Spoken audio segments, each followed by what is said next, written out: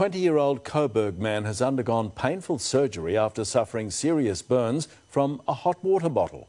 His mother's calling for them to be banned after it spontaneously ruptured. Neri Tai has the details.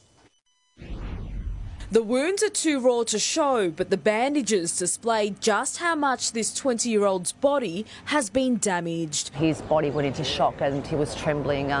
It was a horrific sight to see. I wouldn't wish it upon anybody. Marie McKera's son was playing PlayStation last week. He had an old hot water bottle sitting on his lap when it burst. He said, "I'm on fire, Mum, I'm on fire."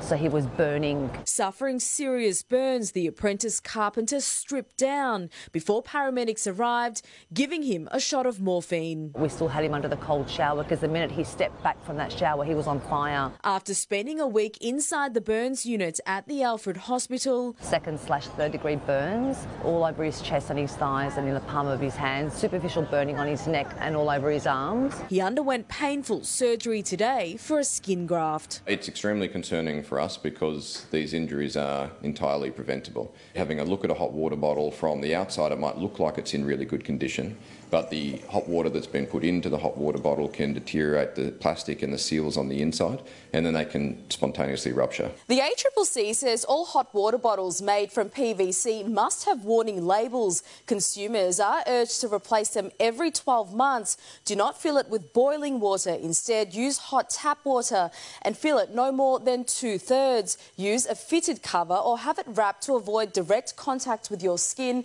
and never have it on your body for more than 20 minutes. Water bottles do have and do need to meet Australian standard design regulations, and importantly that ensures that the risk of injury from a water bottle is reduced. Currently there's a recall on these Spotlight products with fears the stopper could leak or seams could split. I say get rid of your hot water bottle. We've all got one of them lying around our homes and it's a hazard waiting to happen. Neri Tai, 9 News.